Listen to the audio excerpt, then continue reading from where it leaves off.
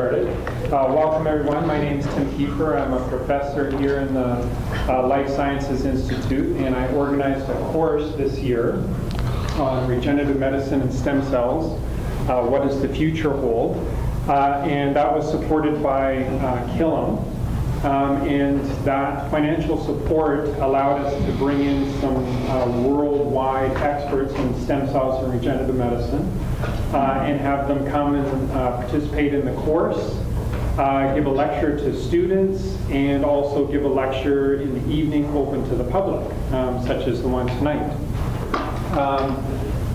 So tonight we're really excited to hear from Professor Michael Rudnicki, who comes from Ottawa. You can see a number of letters after his name. I'm curious to poll people. I'm sure you know what a PhD is, but how many know what the OC stands for? Sorry? Yes. Officer of the Order of Canada. So I actually didn't know that until seeing it after Michael's name, and a Fellow of the Royal Society of Canada. So these are a few of his many accolades. He's also a holder of a very prestigious Tier 1 Canada Research Chair. He's a professor at the University of Ottawa and also a senior scientist at the Ottawa Hospital Research Institute and director of regenerative medicine there. And he's really an outstanding scientist. I was telling the class today how many publications he has. This metric called an H-index, which tells how many times his papers have been cited, is like through the roof. He's really an exceptional scientist, so we're really fortunate to have him. He's really a pioneer and leader in regenerative medicine, a thought leader, internationally recognized thought leader, and really has educated us about muscle development and muscle regeneration. So he identified muscle stem cells, characterized them, and his work is really leading to new innovative strategies using molecular biology approaches and stem cell approaches to hopefully treat muscular dystrophy and other neuromuscular disorders. And I hope he'll tell us a little bit about that today. And also not on here, I should mention that he's the CEO and scientific director of the Stem Cell Network. And he's been doing this for about 12 years. This is a Canadian network of, I think, probably about 150 Canadian scientists doing stem cell research. And he plays a critical role in bringing everybody together, mobilizing everybody, and really making Canada a powerhouse when it comes to stem cell and regenerative medicine. And he's been leading that initiative for, as I mentioned, about 12 years. So we're really fortunate to have him here. I think he'll touch on that a little bit in his talk. And also just tell us in general about regenerative medicine and the potential of stem cells. So please join me in giving a warm welcome to Professor Rudnicki.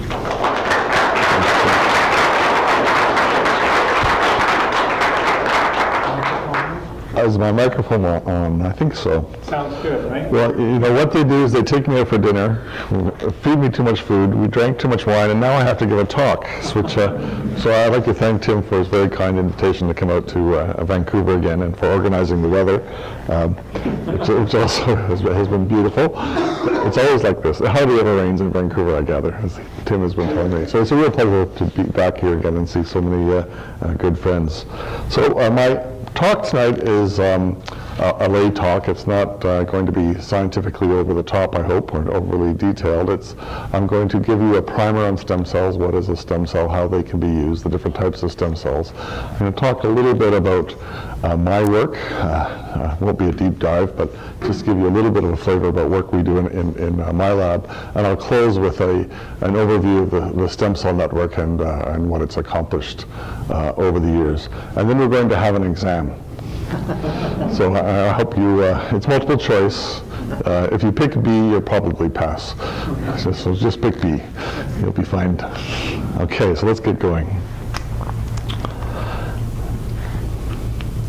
So I want to begin by saying that stem cell research, the depth and breadth of stem cell research here in Canada is something that most Canadians don't appreciate, that we are in fact world leaders in this space.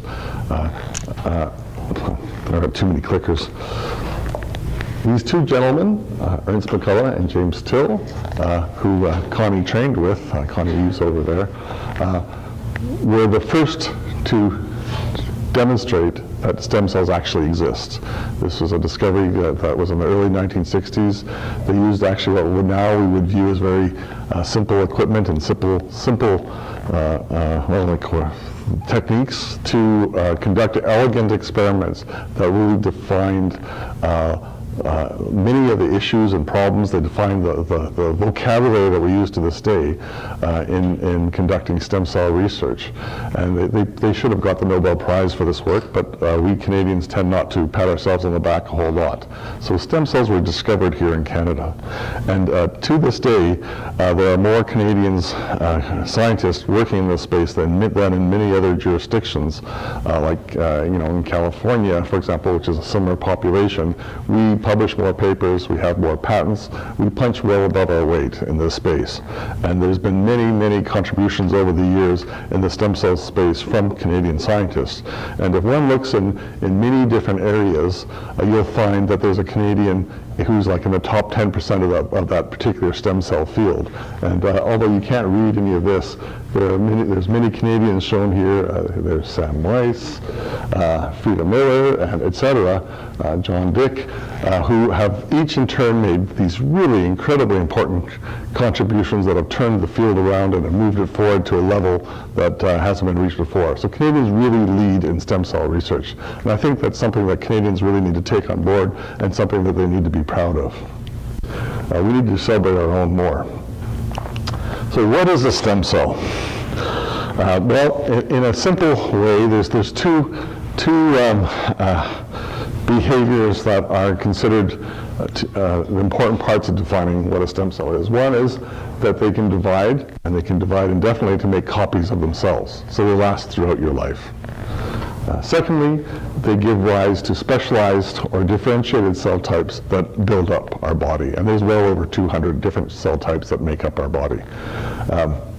Now, we are now at this point, by 2018, arriving at a molecular understanding of what is stemness and the mechanisms that define stemness, but this is where we began with in our understanding of what a stem cell is. And they're a tiny subset of the cells that are within our body, but these cells actually build the entire body. So this is a diagram showing you development starting with a fertilized egg. It's called a zygote. Within a week in humans, it becomes a blastocyst. This is a tiny little speck that you'd barely be able to see, smaller than a head of a pin. You couldn't see it with your bare eye. You need a microscope. This is a single cell. It's been fertilized. It divides to make 64 or 72 or more cells. It looks like a little soccer ball. The cells that's hollow, the cells on the outside go on to make the non-embryo stuff in the placenta and the membranes. This little thickening to one side, a group of 6 or so cells is called the inner cell mass. That gives rise to the embryo proper. Those are embryonic stem cells in that little layer there. The embryonic stem cells go on and divide, and as the embryo is built and the different layers are elaborated, they become more and more specialized. So it's kind of like a baby. A baby, when born, can become absolutely anything in life. They can become a rocket scientist, or they can become a painter, an author, whatever. All the possibilities are potentially open to them. But as you go on through life, you go to school, you make choices, you end up as a biologist or an engineer, or because of your education, if you're in an engineering program, you can become 4 types of engineers maybe, and you become more and more specialized. And that's what happens to stem cells as they go through, as the embryo is being built. They become more and more specialized, and they become specialized to build certain cell types. For example, they become specialized to make the cell types that are in your brain. Neurons, glia, astroglia, or they're specialized to make the cells that are in your blood system, or in skeletal muscle, or skin, and so on. This is how the body is built. Although real development is, the real processes that build embryo aren't quite this simple. It's a little more complicated, and there's a lot more choices to be made. The numbers of differentiated cells, the bricks that our house is built of, our body is built of, are thought to be over 200. In the last few years, there's been experiments where they've been analyzing the genes that are expressed in individual cells, and that heterogeneity now is thought to be a lot more. And so that number isn't clear where that will end. But, and there's also different flavors of differentiated cell type. So there's not a single type of neuron, there's many different types of differentiated neurons, and so on. So there's this real tree of specialization that occurs. But this is all driven by, starting with embryonic stem cells, we can make absolutely everything, to more specialized stem cells as we progress through the developmental process. And the whole idea, this is a mouse embryo, not a human, is to build the body, and by this early stage during embryonic development, all the organs have been laid out and the differentiated cells are being generated, and that embryo is then grown. So which stem cells have the most potential to become everything? It's embryonic stem cells. And so what is an embryonic stem cell? Well, I think most of us should be familiar with this biology here. Is that right, Langton? Don't forget there's an exam, so stay awake. So we have a sperm made by boys and eggs that are made by girls. And yeah, there's even a little bit of animation. We have fertilization, and that becomes the zygote after fertilization. That after, it's about 5 days in mice, about a week in humans, forms the blastocyst, our little soccer ball. That thickening to one side, I don't know, there's 10, 12 cells, it's the so-called inner cell mass. What one does to make an embryonic stem cell line is isolate these blastocyst stage embryos, and in Canada and other jurisdictions, these are embryos that are left over in IVF clinics and are going to be destroyed and not used. It's a highly regulated process. And you put that into a petri dish, and it looks like a fried egg. It goes down, attaches to the plate, and spreads. And the inner cell mass is the yolk, and the rest of the embryo forms the white of the egg. And you go in and you pull out the inner cell mass, disperse them, and they grow out as individual cells and form colonies and can be passaged continuously. And really, what's quite marvelous about embryonic stem cells is that these are immortal. They will grow forever. And they have many properties that are cancer-like. If you transplant those cells into your body, they'll form a tumor called a teratocarcinoma that'll metastasize and kill you. That's an embryonic stem cell. However, in other contexts, they behave quite normally. So these are pluripotent stem cells. They can make absolutely every cell type in your body. And we know that because we can take the cells from the tissue culture, put them into a small glass pipette, and introduce them into the blastosphere, the space inside of another blastocyst, put them back into a mother mouse, and have babies born who are chimeras, who are mixtures of cells from the inner cell mass and the cells that you injected. And those embryonic stem cells will give rise to cells throughout that body, everywhere, including the so-called germ cells, which are located under the tail there, that make spermanova. And this mouse is tumor-free and will be for its entire life. These cells, in the context of embryonic development, will behave perfectly normally. And these are mouse embryonic stem cells. They look like clumps, these little shiny bunches that have 8 or so cells or less cells in these clumps growing in a petri plate. These other cells growing around them, we call them feeder cells. They're just there to keep them comfortable. They are not embryonic stem cells. Yeah, I even have arrows to point to them. And so this is a little movie. Hopefully this will work. No, it doesn't. Maybe I can do this on my screen. Of an injection experiment. I like to show this because I did so many of these as a postdoc. So is this going to work? Yeah, here we go. So we used to inject, I don't know, 80 to 100 embryos in a session. One's working on a microscope, going around the plate, picking up embryonic stem cells with the glass pipette that we made in a little microforge, made them ourselves. pick up the cells. Then you get, this is the holding pipette, which you then grab the blastocyst stage embryo. Here it is. The inner cell mass is located over here. Here comes the needle. It's going to puncture the wall of the blastocyst. Bang, and deliver the cells. So you do that 80 times, 80 different embryos. You can't drink too much coffee, believe me. You need steady hands, and then one has to transplant them into the uterus of the recipient mice, and then wait 3 weeks for the mice to be born, and you have a chimeric mouse. Now, normally laboratory mice are all black, or all brown, or all white. This chimeric mouse, you see, has stripes of different colors. So the host blastocyst here was a black mouse, and the cells that we injected were this brown color. And so this is a nice chimeric mouse. This is the one I made when I was a postdoctoral fellow, and this was a male mouse. So if you looked under his tail, you'd see he had brown boy bits. And when we bred him, his offspring would be all brown. And they would be derived entirely from the embryonic stem cells that we've been growing in culture. A blastocyst derived and embryonic stem cell derived. Now, this technology, when I began working as a postdoctoral fellow, it was just coming into the labs, and it totally revolutionized our use of genetic tools to study disease. So these embryonic stem cells, these mice embryonic stem cells, we could engineer to lack specific genes. Any gene we want, we could take out using a technique called homologous recombination, and we could build mice that were models for human genetic diseases, for example, or we could resect cancer biology by adding and removing genes, mutating genes, and so on.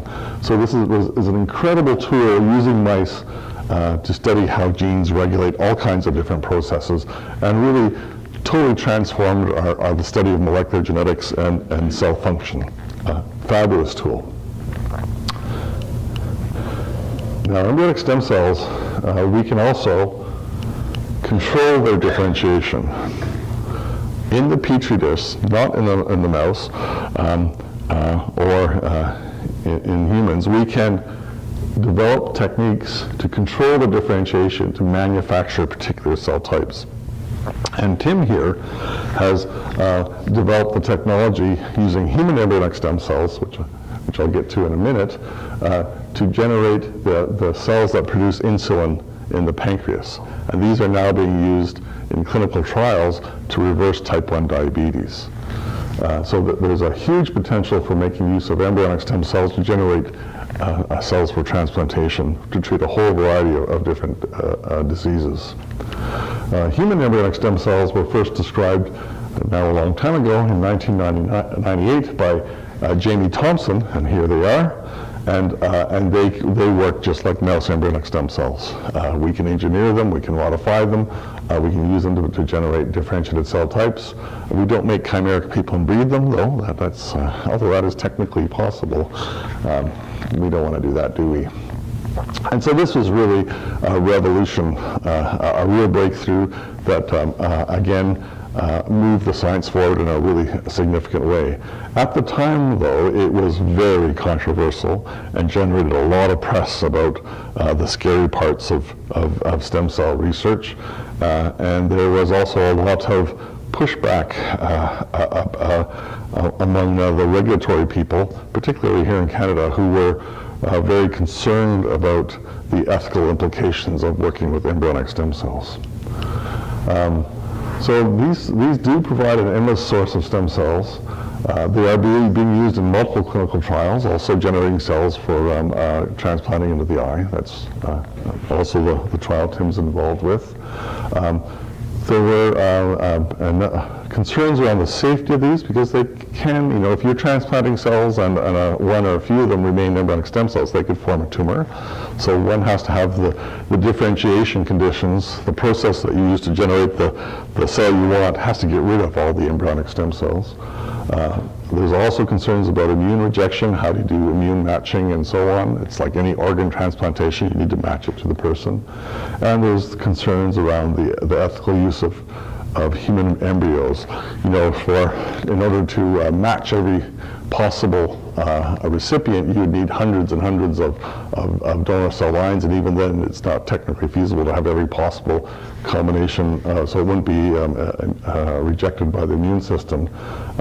But to get a match, you'd need several hundred possible donors, and there's concerns that it would be require many, many human embryos to generate these lines. Well, that has turned out actually not to be a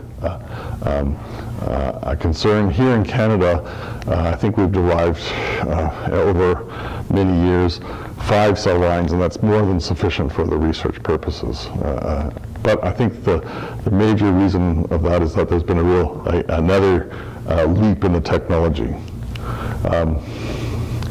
In 2006, Shinya Yamanaka made another critical contribution that was mind-blowing when the papers came out that this could be done, and now we all accept it as a fact. But it totally transformed how we think about cell identity and how stable it is and how easy it is to change that. So what he found was that you can take a non-stem cell in the body, like a skin cell, a skin fibroblast. You could express 4 different genes in it. These genes are found in embryonic stem cells and define the stem cell identity. And he can transform those, a subset of those cells into what look just like, and they're identical to, embryonic stem cells. These are called induced pluripotent stem cells, or iPSC. So this is an incredible result that you can take a totally uninteresting cell and make it into an interesting cell, in this case an embryonic stem cell. And if you compare them, they really are very, very identical, if not identical. And these cells can be used in the same way as embryonic stem cells, and make whatever you want from them, but these are patient-specific stem cells. So that means anyone here in this room can have an embryonic stem cell-like cell and an iPSC cell derived, that's yours and yours alone, that could be used therapeutically for treating you, or for diagnosing diseases, or for doing research about that particular set of genes that you have. So really a fabulous contribution, which he got the Nobel Prize for. Paradigm-shifting contribution. So these, really are science fiction become reality. They're easy to derive, and they've developed now new techniques for this reprogramming. It's called reprogramming, involving chemicals, and it's relatively facile. You can buy a kit to do that. So there's no ethical issues around derivation of these cells. You can do tissue matching. You can make cells that from patients with genetic diseases. And you can study these diseases in a dish, and you can use them for screening of new therapies. And these are also in clinical trials in a variety of different places. I mentioned earlier there's also stem cells in adults, and most organs will have different stem cells populations. Not all. The heart is an exception. It doesn't have a population of stem cells. But for example, these are the stem cells that make the blood system, which were discovered here in Canada, have been very well studied, and we understand their function. Here's our stem cell way up at the top, and these are all the differentiated cells that make up your blood. In mice, critical experiments have been done to demonstrate that a mouse who's had a treatment to destroy their own blood-making cells, you can transplant a single stem cell into them, and it'll rebuild their entire blood-making system. Really fabulous. Right, Connie? Connie works on blood stem cells. I think she did a few of those experiments, too. Here's another example of stem cells in the brain. Here's a neural stem cell. It gives rise to what's called a progenitor cell, or an amplifying cell, that then makes the 3 types of cells that make up our brain. The neurons that do the thinking, and the astrocytes and oligodendrocytes, which are not just the styrofoam packing in the brain, but help contribute to brain function. And again, this is just examples from 2 tissue types. We have stem cells in most of our organs throughout our body. And they function throughout life to regenerate, well, first of all, to grow you when you're a baby and a kid, and also to repair damaged tissue. As we age, the function of stem cells declines, their number declines, and they're not as regenerative, but they are there throughout life. So we have this hierarchy of stem cells. There are embryonic stem cells that can make all the cell types within the body, and adult stem cells have a restricted potential. So just like a baby versus a kid at university who's specialized in terms of what they can be when they grow up. So how can these cells be used therapeutically? So a big area of interest, of course, is transplantation of stem cells. And this has been going now with bone marrow for over 40 years in the clinic, where stem cells are either mobilized to the peripheral blood or taken from marrow and then transplanted into a patient who's received a treatment to wipe out their own bone marrow, and they replace the blood-making cells in the patient, especially if they have leukemia or other cancers of the blood, to put in a healthy bone marrow blood-making system. The other way to go is to isolate our stem cells.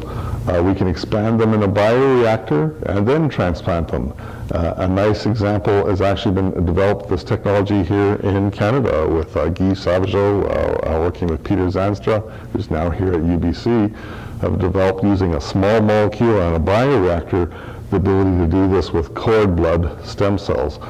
Cord blood stem cells, those that come from the umbilical cord from newborn infants, there's not enough cells in there to transplant a grown-up. You have to use multiple cords, 2 typically, and that can be difficult for people who are, in Canada we have a lot of interesting genotypes from all over the world, and it can be difficult to match some of these. And so if they can find a single donor cord now, they can isolate these hematopoietic stem cells, the blood-making stem cells, from the cord, expand them in a bioreactor with this small molecule, get a 30-fold expansion of those stem cells, and then have more than enough to transplant into these patients.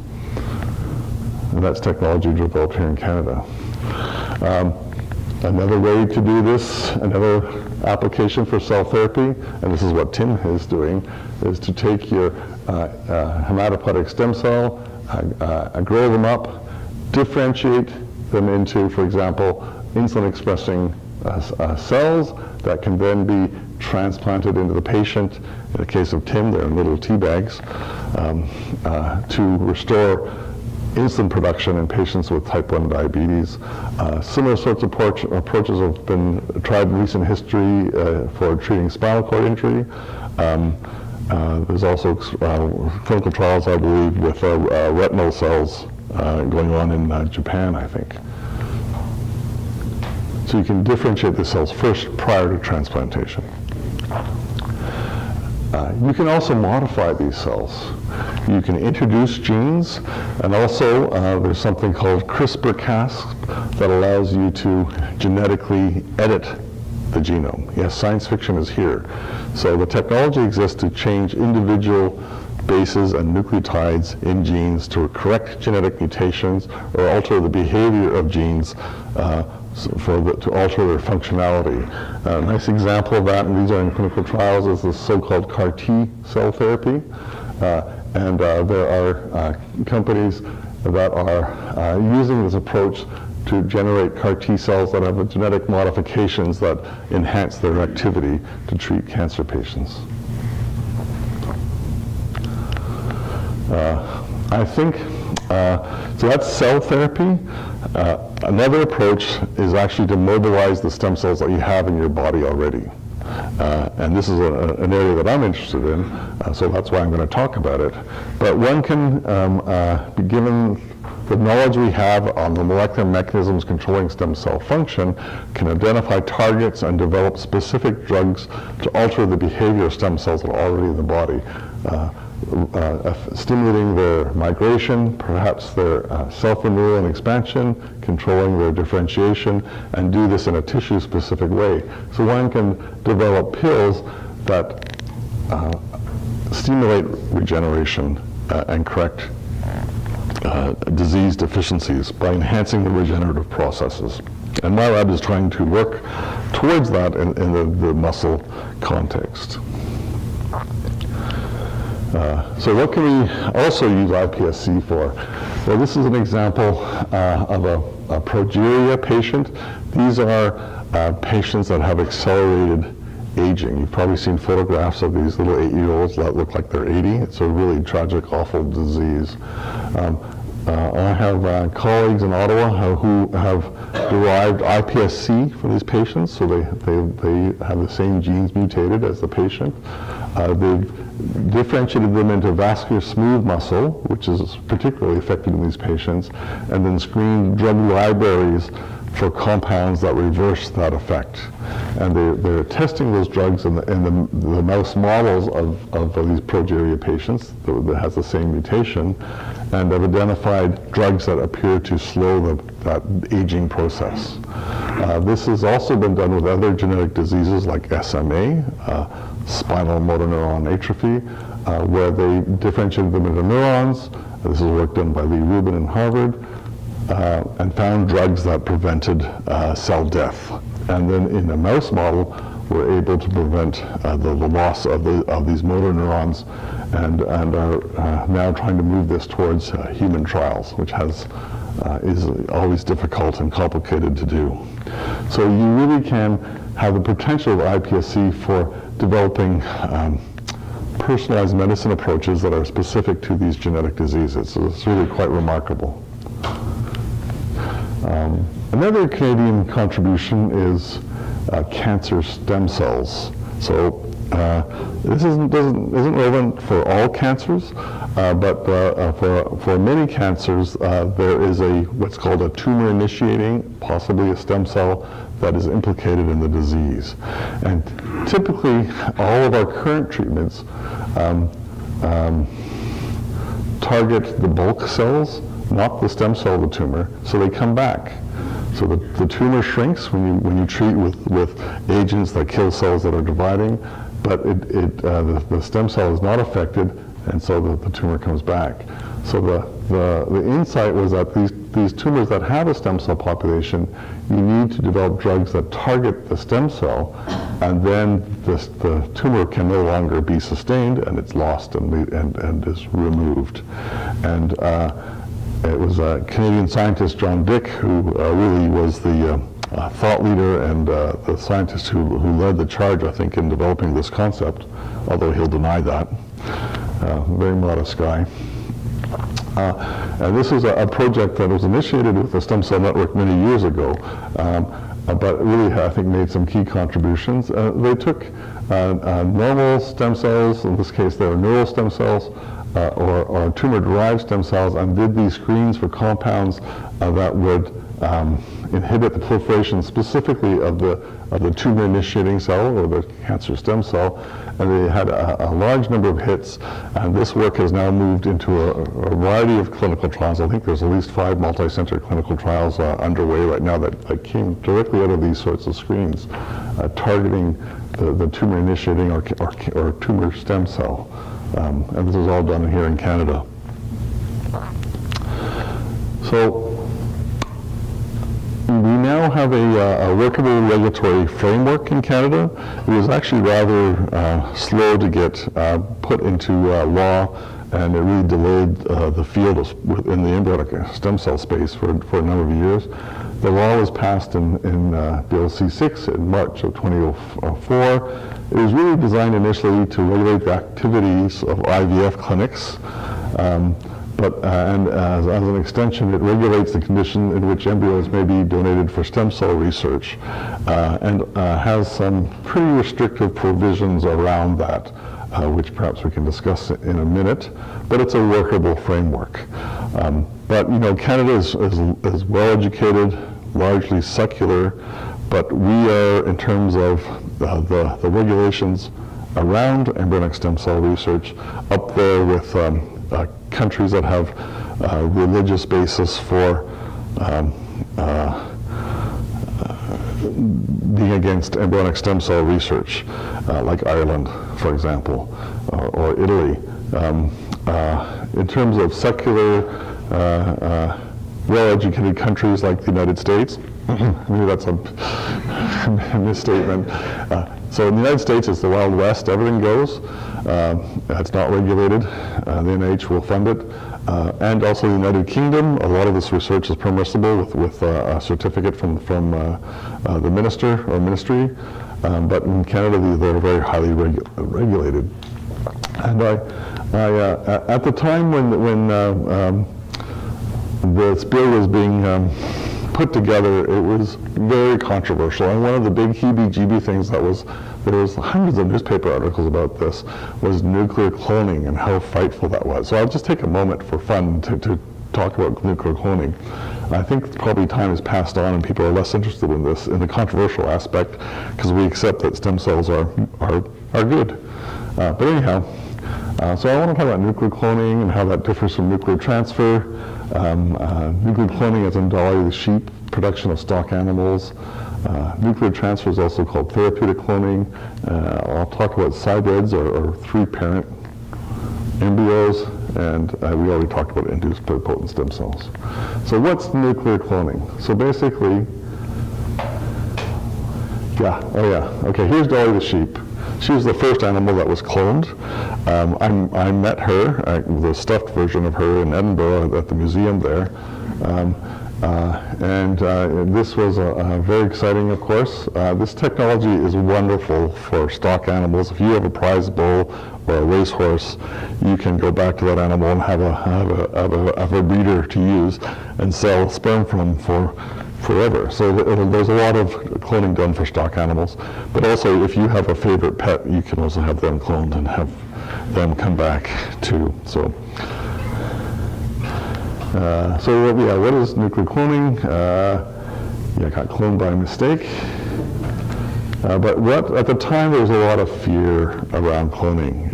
Remember the movie Boys from Brazil? There was also, following that, the aliens claimed to have cloned a human, and poop hit the fan. Everyone panicked.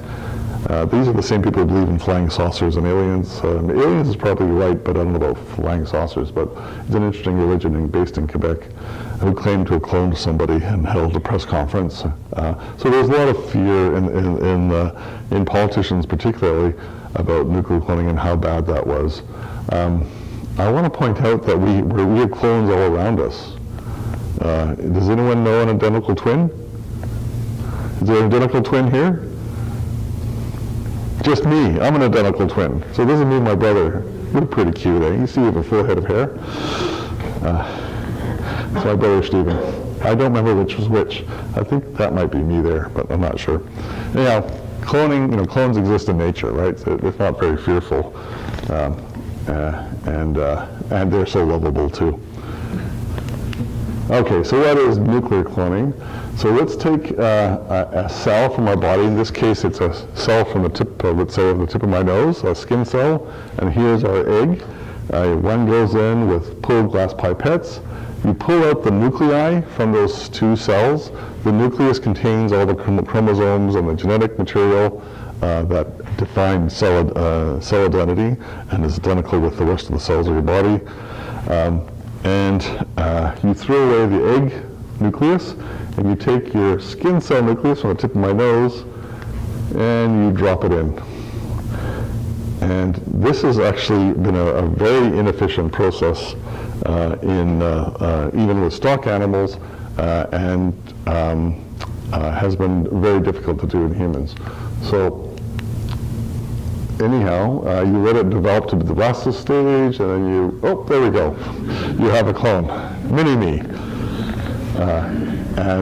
This, though, is illegal in Canada. It's a $10,000 fine, 10 years in jail if a scientist does that. They haven't figured out, though, if you go out to another country and do it and come back, like Britain, where it's legal, or the United States, where it's legal. If you come back to Canada, will they put you in jail? No one's been charged at this point, but this law is on the books. This is an example of where there was an attempt to regulate the specific experiments were done. And Previously in history, if I may be a little histrionic, excuse the pun, that under Stalin, genetics was made illegal, and you went to the Gulag for doing specific experiments. We typically in democracies, which are mostly secular and well-educated, we do not outlaw specific experiments.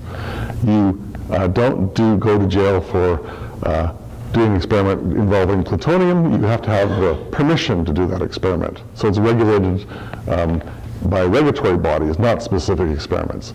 We don't do that in democracies. But this is an example for the first time where specific experiments were made illegal because of the fear of the boys from Brazil. So it was overkill. Anyhow, by 2018, they can now do monkeys. That's never been done to make living humans at this point, even though there's been several claims to do so. But monkeys can be done. There's Dolly, my friend, Dolly the sheep.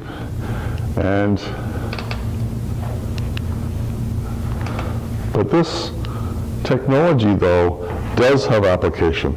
This procedure is illegal in Canada, 10 years in jail, $10,000 fine. But in Britain, it's being used as a method for assisted reproduction for parents who have particular genetic conditions. These are people who carry diseases, genetic diseases essentially in their what are called mitochondria, which are little factories in the cell that make energy. And so the process is to provide healthy mitochondria to the donor egg. So one has three parents.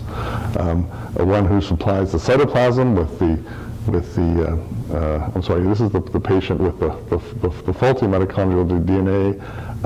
We have a parent with the healthy mitochondrial DNA, and that nuclei is transferred into the healthy mitochondria, and then the sperm comes to the father. So we have three different parents. And this has now been done in the United Kingdom, allowing these patients to be able to have children.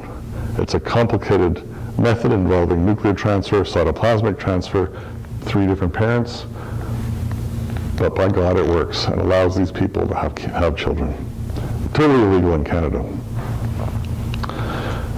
So I'll close this part by saying that we're really at a tipping point where regenerative medicine, stem cell research has paved the way for new treatments to enter the clinic, and we're seeing more and more clinical trials involving stem cells. And I think within our children's lifetime, we're going to see a real transformation of the way medicine is practiced, without doubt. In Canada, we know of over 50 clinical trials in the regenerative medicine space that are either in the clinic or on their way to the clinic, and there's many more going on internationally. But I think you really need to beware of the hype. There's a speaker coming, I'm not sure when, Tim Caulfield, in March, who has, he's a lawyer interested in many aspects of stem cell research, and he's conducted research into these clinics popping up everywhere that purport to use stem cells to cure basically every disease you could imagine.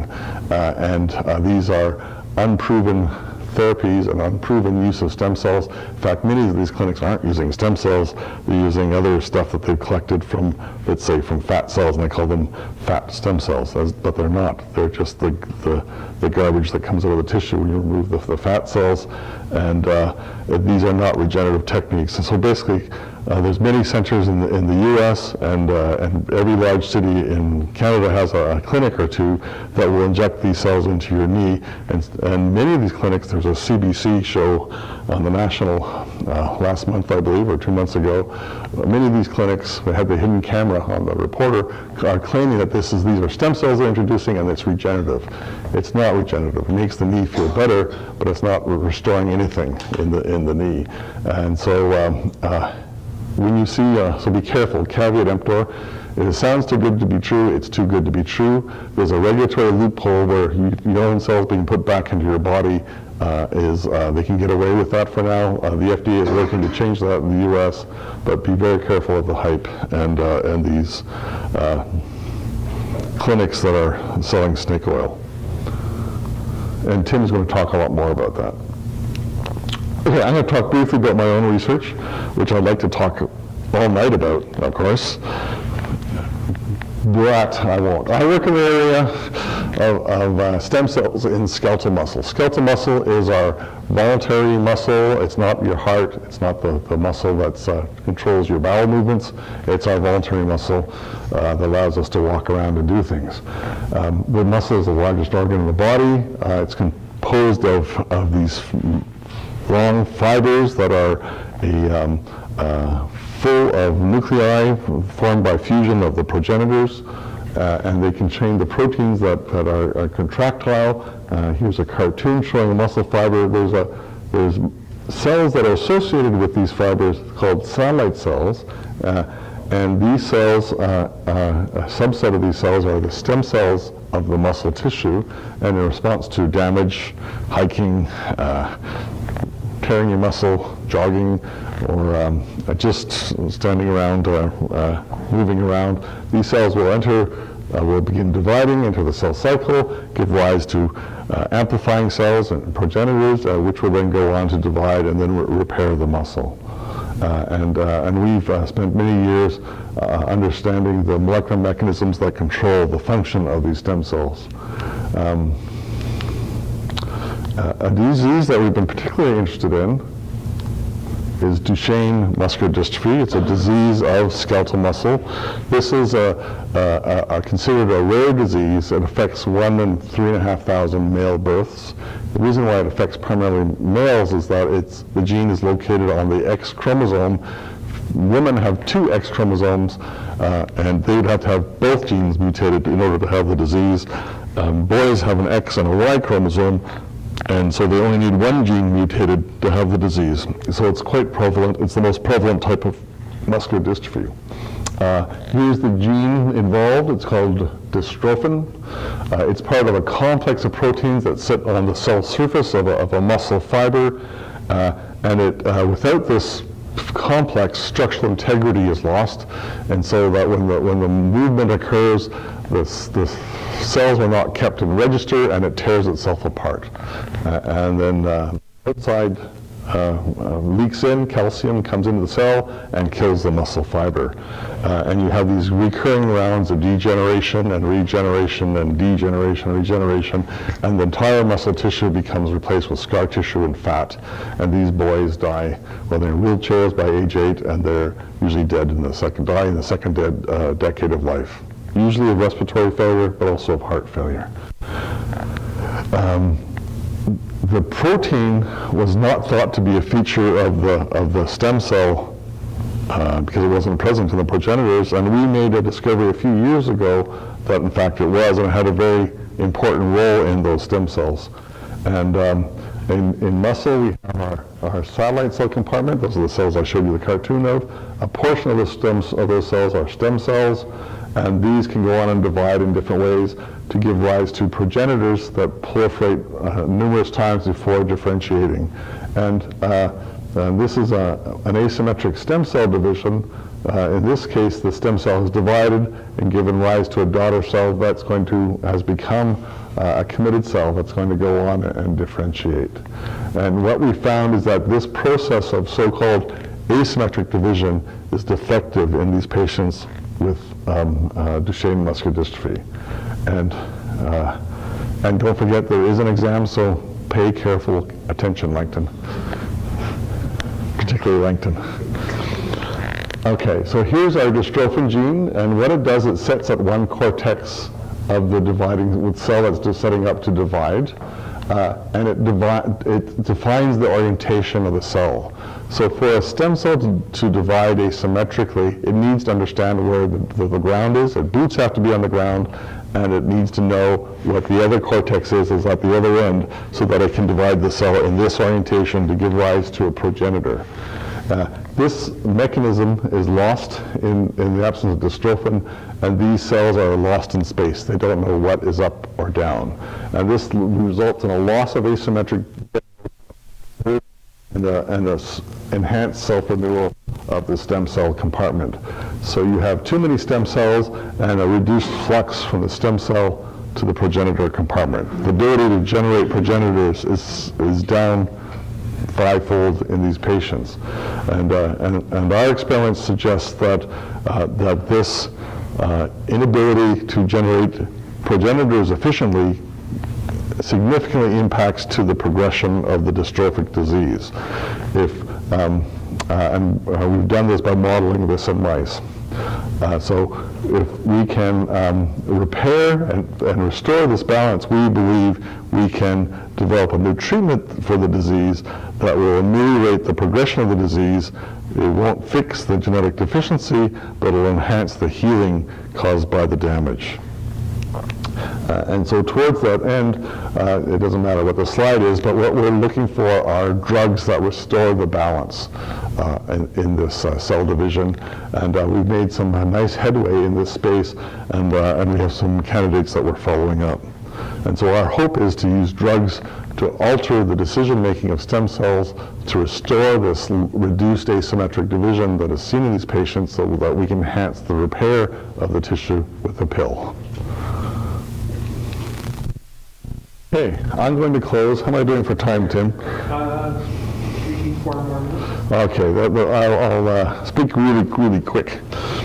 So Tim asked me to close with a brief description of the stem cell network. The imperative, I think, is obvious. There's an increasing burden of disease, and it's been estimated that the regenerative medicine market for stem cell-based treatments and therapeutics is huge. So there's a ginormous economic opportunity for Canada. This slide is what we show to government. But also, of course, we believe we've arrived at the tipping point, and these treatments are going to be entering the clinic at an increased pace as we're coming, and it's going to transform the practice of medicine. So these are examples of some stem cell treatments of patients that have really, well, here's a leukemia patient with a bone marrow transplantation. This is a rebooting of the immune system to basically reset the immune system so this patient no longer has multiple sclerosis. She went from being in a rehab center, being spoon-fed, being cared for, to skiing, driving, working. The government always wants to know that people are working and paying taxes. So she's paying taxes. Here's another patient who was treated with MSC to modulate the immune response to septic shock. This is a blood infection. 40% of patients with septic shock die in the ICU. And this modulation with these cells enhances survival, and this is a clinical trial that's underway. So these are really transformative, impactful treatments that are coming. The Stem Cell Network is the only national funder for stem cell regenerative medicine research. It was established in 2001 under a program called the National Centers of Excellence, and we were funded in our first 14 years through that program. The last 3 years we've been funded outside of that program. And our mandate is to enable the translation of stem cell research into the clinical applications, commercial products, and policy. And we're really the voice of Canada on the global stage for stem cell research.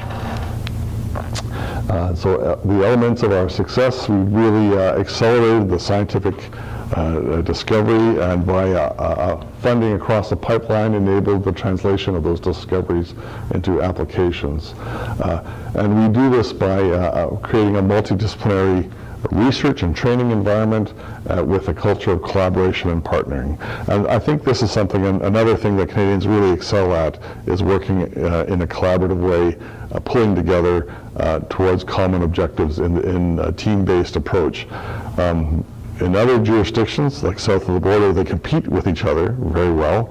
Our model is to work together to achieve those aims more quickly. And where we work in is in this so-called translational gap, the valley of death. Basic research is funded by the government. The clinical stuff is usually funded by companies, and there's this space in between where stuff fails because there's no money to move it across this pipeline. So we fund the pipeline of research across this space. We have investigators across Canada, over 150 research groups. We've trained over 5,000 FTEs over the years, and I think we've had significant impacts on many people's trainees' careers by allowing them to be exposed nationally and internationally to the best scientists working in the space. We have many enhanced training opportunities involving workshops, training around commercialization, and practical skills. And we offer over 200 training spots annually. That's a big part of what we do. We've also been involved in commercialization and helping companies bring products to the clinic in small ways and in larger ways. I'll tell you about Exothera in a moment. Small grant to TRT allowed them to come up with a product that's being sold internationally. We've been involved with helping these companies, not by granting the company's money, we're not allowed to do that, but by funding the science that then is taken up by these companies and moved forward. One of our big success stories is work by, and I'm showing this because Peter Zanstra is here. I could have used Tim as an example. But this is the technology where, using a small molecule developed by Guy Savageau in Montreal, together with Peter Zanstras, who built a special type of bioreactor to expand the cells, they now can take these cord blood stem cells, have a 30-fold expansion, and have a single cord transplant one patient. And this is now in clinical trials and is looking very, very promising. And so by the numbers, we've leveraged over $100 million of partner support. We've, over the years, from small to larger ways, been involved with the creation of 16 biotech companies. We've been involved in 18 clinical trials. In the last 3 years, we've not been part of the National Centers of Excellence, and so we've been allowed to fund clinical trials directly, and we're helping support clinical trials Tim is involved with, as well as others. But this is a big part of what we do now, and many patents and so on have generated from this research. When we began in 2001, there was no other operation in Canada in this space, and now there are many different groups helping support and move stem cell research and regenerative medicine forward. In particular, the Center for Commercialization of Regenerative Medicine, the Center for Drug Research and Development, who are in Vancouver. We have Medicine by Design, the Ontario Institute of Regenerative Medicine, TACEL, CellCan, and BC RegMed. And these groups have now come together, though, to form what's called the Regenerative Medicine Alliance of Canada, where we are now working together, coordinating more seamlessly to deliver our programs, share best practices, conduct training, and so on. So it's a very positive development. So looking to the future for the Stem Cell Network, we want to continue strategic funding across the pipeline, continue the funding of the next generation of multidisciplinary investigators. We would like to build a clinical trials infrastructure to accelerate the pace of clinical trials in regenerative medicine, and continue through partnerships to move the science forward and support commercialization, and also work internationally to represent Canada and also to partner. So that's where we're at. Thank you very much.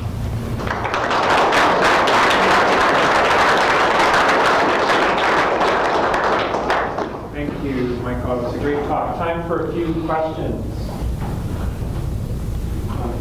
There's got to be at least one question. I can ask myself a question. Yeah. I'm curious about using stem cells in step state as therapeutics, because you're saying that stem cells can cause cancer if improperly, but how do you, in clinical research, how do you strike the balance between getting the benefits of stem cells in their stem cell state without causing having Okay. So remember that not all stem cells are identical. The stem cells that can form a tumor are embryonic stem cells, right, and you would not transplant those directly. You would transplant the differentiated cells from them. Adult stem cells do not form tumors. They're well behaved, and bone marrow transplants have been done for a very, very long time, as well, and more recently other types of adult stem cell work, transplanting neural stem cells in the brain. Those don't form tumors and are very safe. Yeah. So I hope this isn't a bad question, but I was just thinking about the challenges to make therapies accessible. And like, is there a challenge that these therapies in their implementation might only be available to those that have the need? So, great question. No, it's not a bad question at all. So with the next generation of therapeutics, especially those developed, let's say, in a biotech company, they can be exceptionally expensive. An example of this is the CAR T cell therapy for treating cancer. It's hundreds of thousands of dollars for a treatment. going back to your point before about muscular dystrophy, and when you consider that the prevalence of disability is much more higher in the global south, where obviously those populations don't have I'll speak to the larger question first, and then we can talk about muscular dystrophy. So many of the things that the stem cell network involved are hospital-based procedures that don't involve companies. So it's changing clinical practice. So for example, the work done in Ottawa to treat MS patients is done within the existing practice plan. There's no change in the cost of the healthcare system. And it's a hospital-based procedure. For other sorts of things, there will be a cost to the healthcare system. One of the things that we're interested in implementing is bringing on board health economists to participate in the projects to look at those sorts of questions. Because ultimately, we need to be able to justify the spend on the research in terms of whether or not there'll be uptake into the clinic, and whether or not it's going to be reasonable for the payer, the healthcare systems in the provinces, in particular in Canada, to start paying. Typically, however, what government looks at is the spend in the silo of the healthcare system. That they don't look at the health economics argument that if you have someone who is going to die or have a debilitating disease, who's no longer working, and the economic impacts of taking them out of the workforce, not paying taxes, the cost of, it's not just the cost of healthcare, there's knock-on effects on the family and so on. The kids don't get an education because the parent isn't working. There's knock-on effects that are quite significant. If you cure someone of a disease and they're back in the workforce and so on, the healthcare system only counts the cost of healthcare delivery. It doesn't cost out those knock-on effects in the health economics argument. And so I think we also need to think about how we evaluate our cost to our society of someone with a disease versus the cost of delivering health care, if you follow me. And the other question was around muscular dystrophy? Yeah, I guess you sort of answered both my questions. I guess it's just sort of really good to hear from someone who's in your role, sort of thinking about the social implications of the therapies down the track. Yeah, so we have a public healthcare system. There will not be people who, if the payer is going to support, let's say, CAR T therapy, it'll be available to everyone, not just the rich. But as we all know, in a public healthcare system, sometimes they're slow to be uptake of these new and expensive technologies. They're not all necessarily going to be expensive, but some of them might be. And that's why we need to do health economic studies along with the research to look at what is the true cost, and the whole cost as well as cost to the healthcare system. But that's true for, not just regenerative medicine, it's across medicine. Yeah. Yes. How did the clinical trial process for stem cells differ from a drug clinical trial? That's a great question. I'm not a clinician. There might be other people in the room who are better at answering this than me. But it's been, the drug system is well developed and mature. Both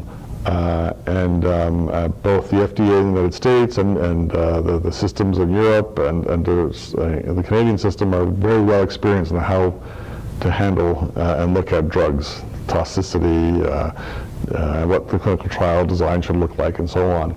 Cell therapy is sort of, with stem cells, especially in stem cell products, is an emerging area.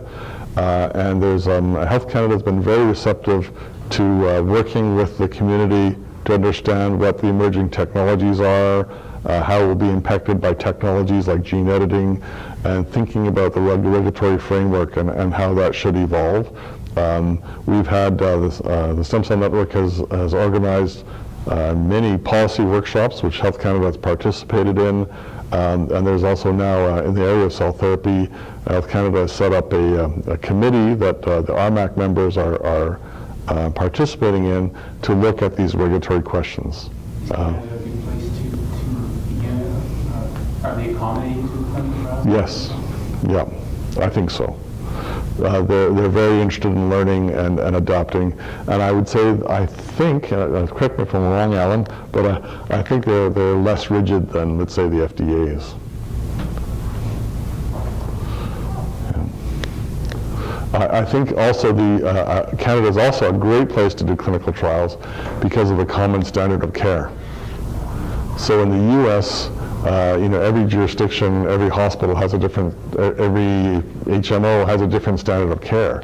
Whereas across the entire province, people health records are the same, the treatments that they're being given are the same. Also, there is the treatment that was received by that MS patient. They're having a hard time implementing that in the States because in Canada, Blood Services, the Red Cross, did the purifications of the hematopoietic stem cell for free. And they participated in the trial because that's their mandate. In the U.S., they have to find someone who has the technology and figure out how to pay for that, and it's harder to make things work. So in the Canadian collaborative culture, we're able to get these things done in really interesting ways. And that has been rolled out as a multi-site clinical trial, and certainly in Ottawa and Ontario, that's become the standard of care with these acute autoimmune disease situations. One last question. I just maybe a little bit offensive, but what's the success rate of this for the MS patients? Because usually there's one patient actually succeed, be cured, and but how many participants are actually in the clinical trial? So that's all been published, that work. I think was it in the Lancet? I think so. Just recently, they did over 42 patients. So these are patients who have very, very progressive MS, that in 2 years they're going to die. So it's a small fraction of total MS patients. Most MS patients have attacks, and then they're in remission, and it comes and goes as the disease progresses in a very slow way. These patients just go boom, down they go out, and they're immobilized in a bed, and the disease is just rampantly racing through them. What this treatment does is it reboots the immune system, so they no longer have an autoimmune disease, and the body's regenerative processes can repair that damage. With Jennifer Molson, the patient I showed you, she was young, so she was able to repair that damage. Older patients don't have that same regenerative ability, and they're stabilized. It just stops the progression. And they might get some, their vision might improve, that kind of thing. But she went from, because she was so young, she came right back and is now skiing and dancing and working. And it's a wonderful story. I was just thinking, so you haven't been testing a little bit earlier stage of the patients because they cannot participate in study? Well, doing an autologous bone marrow transplant requires a mild blade of chemotherapy, which is not something you'd want to do unless you have to. So these patients are going to die. It's like special permissions for. So the next step, though, is to modulate the immune response in those patients without doing those sorts of conditions. And the technologies and science is advancing so rapidly because of these new treatments for cancer that it may be possible to do that sooner than we think. On that note, I'd like to thank you for sharing the tremendous potential of stem cells for regenerative medicine and being very generous with your time today. Thank you for coming out. Thank you.